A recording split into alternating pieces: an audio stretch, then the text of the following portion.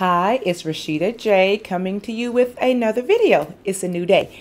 So today I want to talk about responding to your clients or responding to inquiries from potential clients.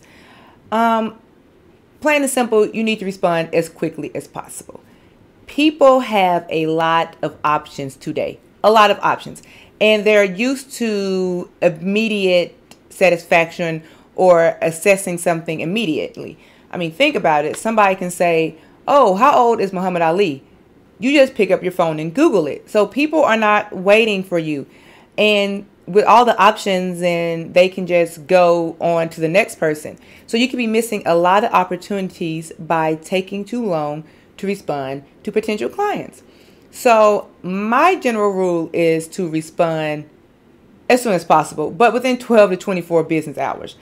I can be working on something, and if I see like a quote request or an email come up from a client, I will stop what I'm working on and I will respond right then, and then I will get back to what I'm working on, because the day can get hectic, and once I get away from my computer or it's 3 or 4 hours later and I haven't responded, then I might forget. And so I try to respond as soon as I can if I'm able to.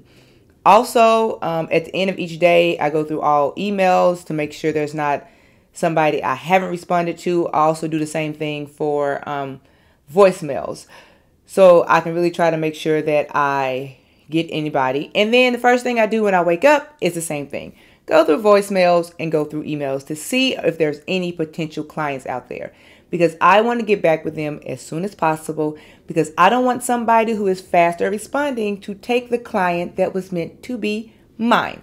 And I don't want that to happen to you as well. So remember, try to respond as quickly as possible and set up processes that help you respond quickly and make sure you don't miss any potential opportunities.